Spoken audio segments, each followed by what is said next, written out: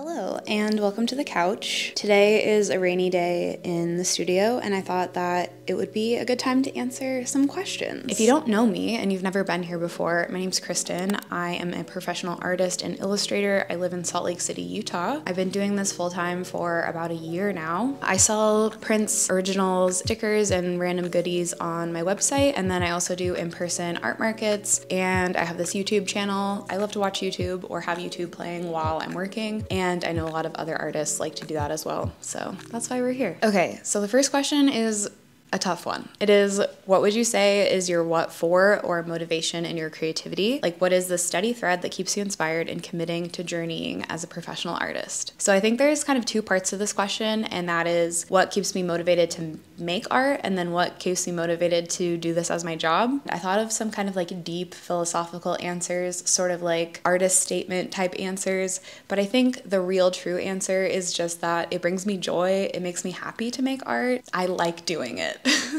I just like making stuff. I have always made stuff and I will continue to make stuff. I have fully internalized that I am going to be an artist no matter what happens, whether it's my job or not, and that I've always been an artist. That keeps me inspired and motivated. I love how my art practice turns my brain on in a different way when I'm out in the world. I'm always thinking of like something that could be a painting or something that could be a cute illustration, and I think that keeps a sort of like humor and lightness to the way that I see the world, and I think you can see that in my artwork. I hope that you can. And then the commitment to journeying as a professional artist. If you don't know my whole art journey story, there is a full video about it. The first like minute of audio is really bad. It's actually a fine video. I might make another one, we'll see. So that video will be linked. I am 29 years old. I have worked a lot of different jobs in my life, and I've worked a lot of jobs that I hated. I've worked a lot of jobs that I loved but didn't pay me very much. And this job right now at least happens to be something that I love doing and that I'm making a decent living at. And I want to keep doing that for as long as I possibly can. The dread of having to find a corporate job or have a boss that isn't me is one of the main things that keeps me committed to being a full-time freelancer. Next question is, I'd love to know how the outdoors inspires you or inspires how you create. This person said, my inspirations tends to come from my imagination or cute animals or media I consume, but I'm so jealous of those who find inspiration from living life. I think it would teach me to be more present and appreciative of my surroundings instead of creating to escape it. And your thoughts and tips. I'm also inspired by my imagination and cute animals and media too. Maybe instead of thinking of media and then the outdoors as a separate concept, think of nature as something inherent that you are a part of. Like, you are a part of nature just as much as the cute animals are. And so everything that you perceive and things that humans have made are also part of that. You don't have to make such a hard separation, I think, there. Maybe like keep a little visual diary of things that you see, or make notes of things that you see in your life. Take more walks, make more time to go outside in a kind of purposeless way. I think at least in the United States, we have a culture of like, everything has to be purposeful. Like, you need to go on a hike in order to get to the top of a mountain or to reach some vista, but you can just like walk around a park. You can like walk into the woods, you know, no matter where you live. I think there should be green space accessible to you. If not, the urban environment is built by humans, but can be inspiring too. So I guess my advice for this person would be to be inspired by what you're inspired by. Don't force it. But for me, the outdoors inspires me just like everything else does. Like, I'm inspired by the colors that I see, by the shapes and shadows and light, little creatures and things. I don't necessarily go out into the world being like, I'm going to get inspired now. I kind of just try to organically let that inspiration come to me. And I think doing a lot of journaling and sketchbooking is really important, at least for me, to synthesizing that into art. How do you deal with art block or lack of motivation? I feel like everyone experiences art block really differently. I don't know that I consistently have problems with art block, but I do have problems with like motivating myself to make things. And I think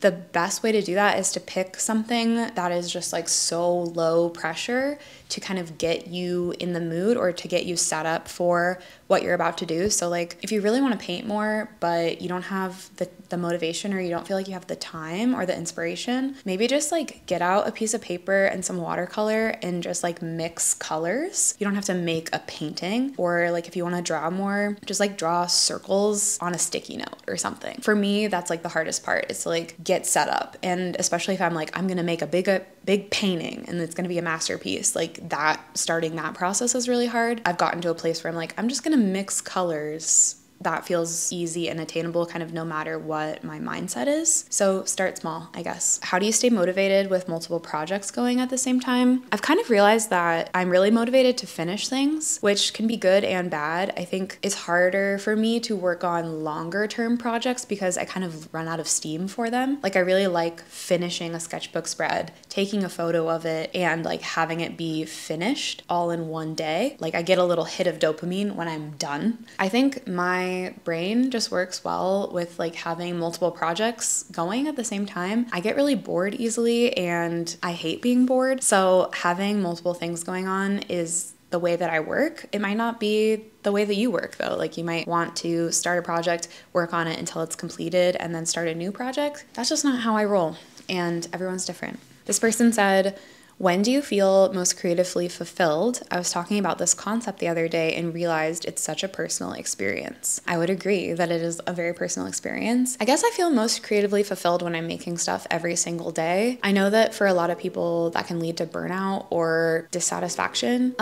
So I guess when I'm making stuff every day is when I feel the best about my creative practice. Next questions are, what artists inspire you and which artists do you look up to? I'm inspired by a lot of artists from like history, people who are dead, like Frida Kahlo and Matisse and Hilma af Klint and Georgia O'Keeffe are some of my favorite artists. They are people who I feel like broke outside of traditional like realism in their own ways and also love color. I love those people. I'm really inspired by a lot of illustrators, like a lot of children's book illustrators. I love the work of Oliver Jeffers. He's kind of like who got me into illustration because I used to be a preschool teacher and looking at his illustrations really inspired me and made me want to paint. He is an illustrator who has like a fine art practice. So that's kind of like what I want to do, I guess. I want to be a painter, but I also love making illustrations. And like in that vein, on the YouTube side, I really love Furry Little Peach, Sean, and then Lee Ellickson, Cheyenne Barton, Megan Wang, everyone on YouTube basically who's making videos. I'm really inspired by Jamie Green and Rebecca Green. I am members of their Patreon and I like consume everything that they post. I'm just like, how are you so cool? Yeah, basically everyone that I follow on Instagram. I'm really inspired by this artist named Pat Perry. He has a fine art practice, but he also makes murals. And then I'm also inspired by an artist named Pace Taylor. I think the people that I look up to the most are really into color. You can tell that they love it a lot. There's like a joyfulness to their work. They're all kind of inspired by similar things that I'm inspired by, like nature and mythology and creativity. Okay, next couple of questions are about art style. This person asks, did you consciously develop your art style or did it just come on its own? I think when I first started making work more consistently, I was really focused on art style and I really wanted to like have my own art style. I did think more consciously about it, but lately I've just been kind of resigned to the fact that no matter what I do, my work will look like it was made by me. I think you can see like my hand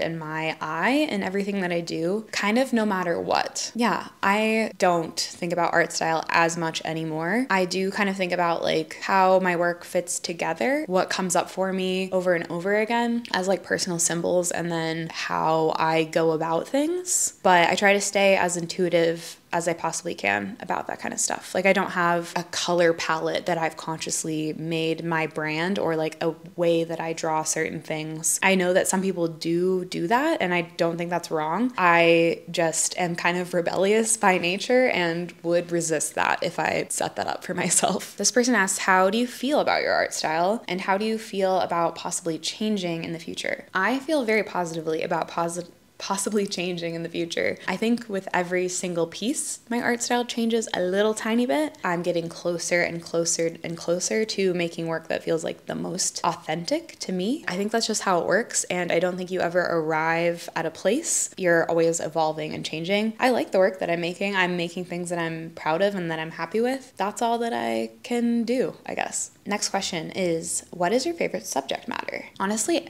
anything from nature. I love drawing birds, fish. Both of those things have like a limitless possibility to the variations that you can have within them. That's really inspiring to me, especially landscapes too, I guess. There's no end. You can't draw all of the birds. I guess you probably can, but there's so many. Okay, next question is, what's the difference between art and illustration in your opinion? For me, art is something that stands on its own. It doesn't need like an explanation or a story. And illustration is something that illuminates something else, whether that's like a story or an event or music. I think illustration goes with other forms of storytelling. I feel like I used to think like art is painting and illustration is drawing, but it's not really like that. I use the two kind of interchangeably. I also say that I'm an artist and illustrator because I feel like that opens me up to being hired by people and then also doing more commercial work. So I think of illustration as like the more commercial side of what I do, and then the art is more free-flowing and open to interpretation. Next couple questions are about mediums. If you had to pick a medium to never use again, what would it be? And I think hands down, I have to say oil pastels. I don't know. I think they're fine. I like the way that I feel when I'm doing it. Like the physical feeling of like rubbing an oil pastel is fun, but I never really like how the finished thing looks. Maybe that means I should do it more. If I had to get rid of something, oil pastels. Sorry. Or maybe just graphite. But it seems silly to get rid of pencils. Like pencils seem important. So I wouldn't just nix the pencils, but I don't really like drawing in graphite. Is there a new medium you would like to try? I would love to try oil painting. I've never oil painted before. I'm honestly kind of scared of it. I think that it might open up some new techniques for me. I kind of want to keep playing with acrylic for a while. I also have a ton of acrylic paint. Yeah, maybe like some fiber art. I have been getting into doing like visible mending stuff. I think that would be fun. This person asked, what's the first medium you used? I guess like in my life, probably crayons when I was a child. When I got kind of serious about trying to build my own art practice, I think watercolor is the first medium that I used. I think watercolor is a really good first medium to start out with because it teaches you how to like mix colors and teaches you to kind of like let go, and the paint does a lot of the work for you. Yeah, some people hate watercolor. I think it's a fun one to start out with. Okay, the next section is about work/business. What was it like to start your online shop? Taxes are scary. Taxes are scary, but you don't have to figure it out until it's time to do your taxes. Just start. That's what I did, and then I figured out my taxes later. I started out on Etsy. Etsy is really nice in some ways because they do collect and remit sales tax for you, so you don't have to do that yourself. You just have to report your income tax. The first year that I did my business, I was in school and I was doing other things, so I didn't make very much money, and I was just on Etsy, and Etsy made it easy, but there's a lot of fees involved. That's its own video. I'm not on Etsy anymore. I was selling polymer clay jewelry for a long time before I started my like art business. So I had a little bit of experience with like shipping things out and taking photos of stuff. I technically first started my online shop with one sticker. It's this little raccoon sticker. I'll see if I can find a photo of it. But I ordered 20 of them and then sold them, and then I was like, okay, maybe I can do this, and then I ordered like 5 sticker designs, and then I made one print, and I made like 10 editions of one print, and I just very slowly added things over time. This person asks, pricing, question mark, question mark, question mark, how the heck? And I agree, how the heck? I basically just see what other people are pricing things at, and then I do the same thing as them, and I don't think that's wrong. I think it's actually good. I also think about like what a fair price that I would pay for something. Pricing originals is really hard and really personal though, so I don't know that I have any advice for it. How did you start getting art gigs? And can you tell us more about your iPad's favorite drawing apps and brushes? I started getting art gigs somewhat recently. I think it has a lot to do with one, being on social media and posting that I am available for work, and then two, doing low paid or sometimes free work for friends. I've made a couple of gig posters for friends, local businesses and stuff started reaching out to me. I also apply to a lot of things. I follow basically every arts organization in my city and apply to everything that applies to me. You kind of just got to put yourself out there. As far as the iPad, I have an iPad Pro and an Apple Pencil, and I just use Procreate. My favorite brushes, I use the Max Pack brushes, I use the 6B pencil, and I use the Studio pen and the Technical pen, and some blending modes. But maybe I can make a video about that if you guys are interested. I feel so green in digital art. I feel weird presenting myself as an authority of any kind on digital art. I just use Procreate. Okay, this person says, would like to know how old you are and how old you were when starting to earn a decent amount of money. Let's say one to live with. I am 29 years old. I am gonna be 30 in March. I was 28 years old when I started earning enough money to live with. I kind of had the privilege / weird situation of not having a full-time job before I started doing this full-time. I was disabled by cancer treatment. So I was collecting disability and I was also very sick for 3 years. Having a romantic partner that I live with who is down to share expenses and cover me if anything bad happens. He's never had to cover me, but that is like a big safety net that I have, and that's a huge privilege that I have. I also have parents that love me and would never let me sleep on the street. They are not supporting me in any way, but if I needed them to, they would be able to, which is, again, a huge privilege. That leads us into the next question, which is, what does your family think of your profession? I'm wanting to become a full-time artist, currently just doing it as a side gig, but I'm nervous about what my family and friends will think. I have a very supportive family. My parents are not artists or creatives at all. They both worked in like medical fields their whole lives. I think they respect the entrepreneurial hustle that goes into it. At times, I would say that they don't necessarily understand how it is that I'm making it work, but they trust me, and I feel like I'm old enough now that I don't care what they think, or I just like don't care about what like distant family members or friends think. I also almost died, like I said, before I started doing this full time. So there is an element of me just not giving a fuck. So I think you have to channel that a little bit. If your friends judge you, you should get new friends. Think about like, who are you envisioning judging you? It's helpful to like name that person. For me, the person that I think of judging me is someone that I actually don't care about them or about their opinion. Just like some random person from high school. Don't worry about it. You can always block those people. This person asks, what do you enjoy the most about being an artist? Freedom. First of all, I love having the freedom to do whatever I want, whether that's like with my time or with the projects that I want to take on. I can say no to anything that I want to say no to. The creative element of every other job that I've had has been like the strongest thing that I bring to the table. I think having that become my whole profession just feels really like self-actualizing and good to me. This person says, what key things do you think led you to be able to get consistent sales in your shop? Posting on social media, first of all, is really helpful. I think presenting yourself as like a person, not as a brand, helps people connect to you and want to buy the things that you make. People in general, myself included, are tired of being sold to and feeling like they are being marketed to all the time. I don't keep things very polished on social media and try to just do things in a more authentic way, not like authentic branding authentic, but just in a way that feels genuinely authentic to me. And I think that helps a lot. I also take people's feedback really seriously. And if people are asking for a certain thing, like people were asking for larger prints, I took that seriously and provided that. So if people are asking for prints of a certain artwork, you should listen to people. And yeah.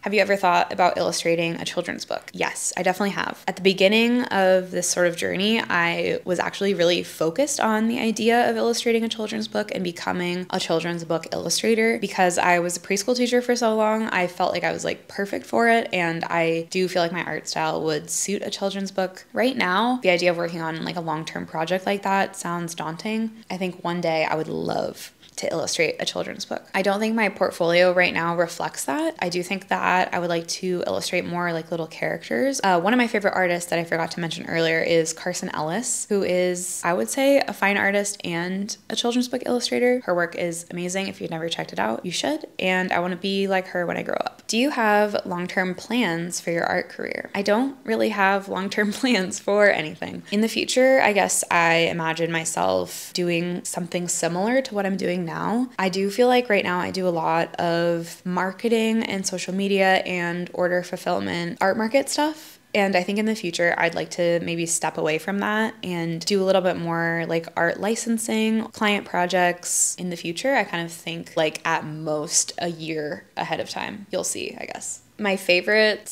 / least favorite part of what I do. My favorite part of what I do is making the art. If I could paint and draw all day long and not do anything else, I would, but I can't do that. Least favorite part of what I do is probably just like manage inventory and do all the like detail-oriented side of things. If I could outsource that, I would. I like packing orders to an extent. I don't really like answering emails from people who are wondering where their package is when things get lost in the mail. That's like most stressful part of what I do. This person asks, if you could change your art name, would you, or keep the little egg? I have thought about this a little bit. Sometimes like when I have to go to the bank and tell them my artist name or my business name is Little Tiny Egg, I feel a little silly. Yeah, I love Little Tiny Egg for now. I don't know. On YouTube, I have considered changing my name to my first and last name. My name is Kristen Vardenegga, by the way, which both of those names are really easy to misspell and kind of hard to pronounce, which is the main reason why I didn't use that as my handle in the first place.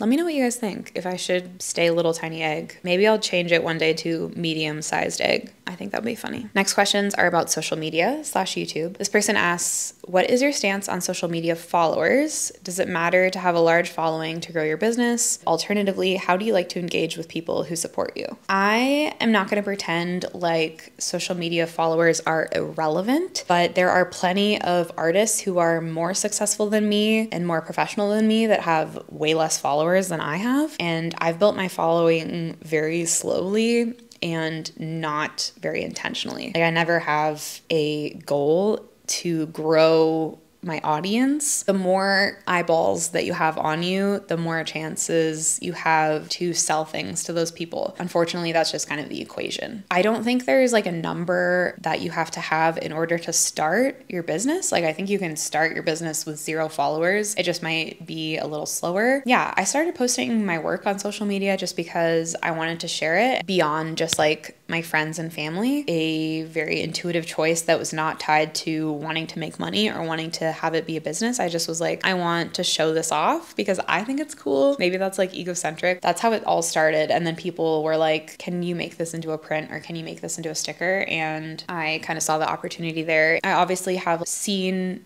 other people do it successfully, like everyone on YouTube who does the same kind of thing, who run their Patreon and have online shops and stuff. I think social media is important, but I don't think it's the end all be all. There's plenty of people who have very, very small followings who are professional artists. So don't let that discourage you. Also, I started my art account in 2020 with 0 followers. I think I have like 35K on Instagram right now and not that many on YouTube. There's only like 8,000 of us right now. So if you want to subscribe, that would be awesome. But numbers don't matter, so you don't have to. Do you have any tips for other artists wanting to follow a similar career path? I think my main tip would be just to like stay authentic to yourself and don't try to copy what other people are doing. I think there's like a temptation to do the exact same thing that you've seen work for other people. There's just like no right answer or no one way to do things. And I think that's the most exciting part about this job, is that there's as many ways to do it as there are people who want to do it. Partially, you have to give up the idea of making exactly what you want to make and think a little bit about what people want to buy. Just really consider if that would be beneficial to your art practice. I think like some people might start trying to make it into a business too early. Really fall in love with your art first and don't try to force it, would be my advice. This person asked, how do you make the leap to being a full-time artist? Did having a big following help? I don't consider myself someone with a big following, but when I first started doing it full-time, I had like 10,000 followers. Not that many, actually. I didn't have to quit a job, which I think is really a big part of like what is hard. And I think that if I had a job that was good and had benefits and that I didn't hate, I wouldn't have made the leap. I basically just couldn't find a job that appealed to me and was making a little bit of money as an artist and just decided to commit a full-time amount of effort into it. I know that some of my other friends who are full-time artists took on some debt or like did sort of the like leap thing and gave themselves a couple of months to work full-time on their art business and before they started making money. There's no right answer, I guess. I didn't have that many followers when I first started, and the followers will come if you make work that speaks to other people. This person asks, how do you manage your time between personal life, social life, running a shop, and your YouTube channel? I basically don't. I just do what seems important to me each day and stuff gets done. I make to-do lists and I cross things off my to-do list. I try to see friends like a couple times a week, and sometimes I don't make that happen, especially with being kind of chronically ill. Sometimes there's weeks where I like don't see anybody. I just kind of like do what is the most important thing to do first, whatever is the most time sensitive for my business, which usually is getting orders out and answering emails. I've only been in the studio for a couple of months, but I'm slowly getting into a routine with things, and I'm excited to get into more of a routine. So maybe in the future I'll have a better answer to that question. At the beginning of this year, I did make a video about my planner and how I use like my notebooks to keep track of stuff, so I'll link that in the little thing up there. This person says, did you expect to land where you are today? What parts of your current life surprise you the most? And how much do you attribute to hard work or luck? I think it is 50% work and 50% luck. That's my scientific answer to that question. And when I graduated from high school, I declared my major as graphic design. I mainly did that because I wanted to be in charge of my schedule. And I thought that if I was a freelance graphic designer, I could play when I want to play and work when I want to work. It's funny to think back on that like kind of naive 18-year-old idea of what my life would be like. Even though I'm not a designer, I'm more of an artist. That has kind of come true in a weird way. So a lot to say about like manifestation versus just kind of like working on something because you believe it could happen. I'm surprised and happy that this first year of being a full-time artist, I have been able to make it work. And I think I've had really low expectations, but lofty goals. Low expectations, high fantasies is how I got here, I guess. Also probably a lot of luck. Next question is, what do you edit your videos on? Currently using iMovie and would love to know what others do. I also use iMovie, believe it or not. How else would I get cool effects like this? I downloaded DaVinci Resolve recently and I might try to see how that goes. I feel comfortable in iMovie and it works for what I use it for, so I'll probably keep using it for a while, but if you have recommendations, please let me know. Tips for filming and creating videos, or how did you start your YouTube channel? I started my YouTube channel with like a couple of sketchbook tours a long time ago. I posted like one sketchbook tour every 6 months and had like 300 subscribers for a long time. I think a lot of people that I see following the script of what they think a studio vlog should be, and I'm trying to be a little more creative. Lately I've been doing more like focused vlogs where I'm like, I'm gonna film what I do in a week instead of just like filming random clips throughout a month and then trying to find a way to fit them logically together at the end. My main tip is just to start, make one video and see how it goes, and then keep making videos. And remember that it's not a linear path. Like you'll probably go up and down in views. I've definitely gone up and way down and way up and way down. I like making videos. Like it's fun for me. The editing process isn't always fun. Like it takes up a lot of time. I like doing it. So if you like it, check out my other videos. Some of them are good. Some of them are not as good. The last couple of questions are just life/personal questions. First one is, how did you get Nora? Nora is my cat. She is the love of my life and my little best friend, and I wish that I could take her into the studio, and I'm kind of scheming to see like if there's a way that I can get her in here because I think it would be really fun to have her here.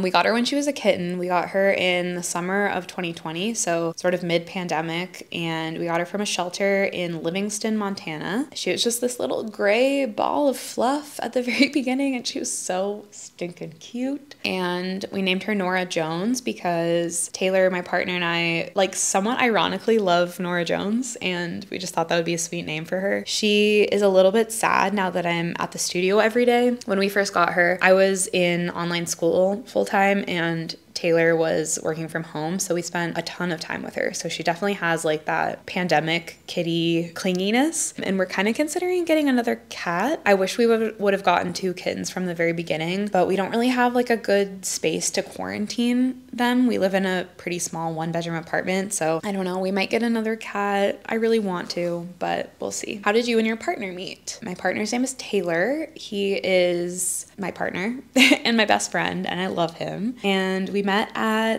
the climbing gym when we were both living in Montana. A mutual friend introduced us, and we were friends for a long time. We were both dating other people. Then when we both were single, we were like, should we do this? And it's been a fun time ever since. When we first met, he was a arborist, so he was using his rock climbing skills to climb trees and cut their branches off. And then he worked as a copywriter during COVID, and now he is a librarian and a jazz DJ. He loves jazz. He introduces me to all kinds of cool music. Hi Taylor, if you're watching this, I love you. What is your favorite season and weather? Late spring or early summer, so like May and June. I love when the dirt is all wet and smelly and it's like rainy every once in a while, but the flowers are popping out. Best season. I also really like fall, and I don't mind winter. I hate summer. I don't like being hot. I don't hate summer. It's not my favorite season. What is your favorite flower? I really love wildflowers, love shooting stars and columbines. What is your favorite bird? Is so hard because I love so many different birds. Honestly, I love chickadees. They're so cute. Like I love little songbirds, like little titmice. But my favorite bird is probably either a great blue heron or a sandhill crane. It's just so fun to see them in the wild, and they are like actual dinosaurs. They're so cool. What's your favorite color and your most hated color? My favorite color right now is probably this like chartreusey green or like a light lilac purple. My most hated color, just like an emerald green, like a true green. I feel like I can never get it to look good. Like a dull red. I love a poppy red. My favorite music, I'll link my Spotify down below if you guys want to follow me on Spotify. But lately I have been listening to a lot of Big Thief and folk music in general. I love listening to music. I listen to music all day long while I'm working. And if you have any music recommendations, please let me know. My favorite movie or my favorite anime. I don't know if it counts as anime, but I'm watching Scavenger's Reign right now on HBO, and it's really cool. I saw someone describe it as Mobius meets Ghibli, and it's definitely that. It's really cool. It's like sci-fi, but kind of solar punk optimistic at the same time. My favorite movie is probably either Mad Max Fury Road or Pride and Prejudice. Okay, that's all the questions. If there's something that I didn't answer that you would really like to know, just ask it in the comments and I'll try to answer it in a future video. If you like this kind of podcast style video, I have a podcast newsletter that I post on Patreon every month, just talking about like stuff I'm enjoying and stuff I'm inspired by and what I've been up to. So if you like this kind of longer talking video, you might be into that. I also send out a monthly sticker and a postcard on my Patreon. Shop is up right now, and that's it. I hope you have a really good day. If you like the video, like it or leave a comment, and I'll see you in the next one.